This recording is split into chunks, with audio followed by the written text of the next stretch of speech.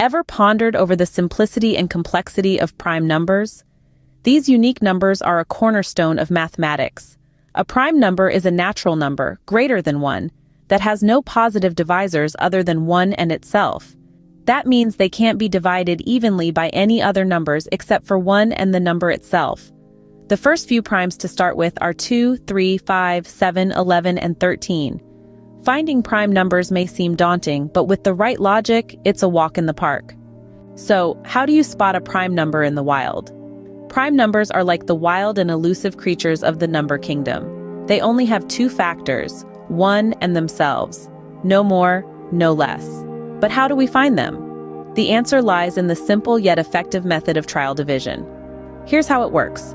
You take the number you're investigating and start dividing it by all numbers less than its square root. Why the square root, you ask? Well, it's simple. Any factors of a number must pair up to make the number itself. If there are no pairs that can be made with numbers less than or equal to the square root, then there are no factors at all.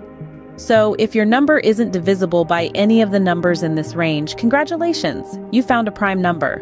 If it is divisible, well, better luck next time. Unraveling the mystery of prime numbers isn't so mysterious after all, is it? Ready to translate this logic into Java code? Let's dive in. We'll start by defining a method.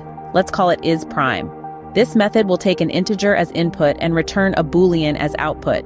This Boolean value will tell us whether the input number is prime or not. The code for this method starts off pretty simple. If the input number is less than 2, we immediately return false. Why? Because 2 is the smallest prime number and anything less than that isn't considered prime. Next, we move into the meat of our method. Here, we start a for loop that runs from 2 all the way up to the square root of the input number. We use the square root as our upper limit because any factor of a number will be less than or equal to its square root. Clever, right?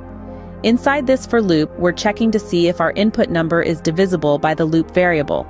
If it is, that means our number isn't prime, and we return false. Now, if our loop completes without finding a single divisor, that means our number is prime. So we return true, and there you have it, a simple yet powerful Java code to find prime numbers. Happy coding!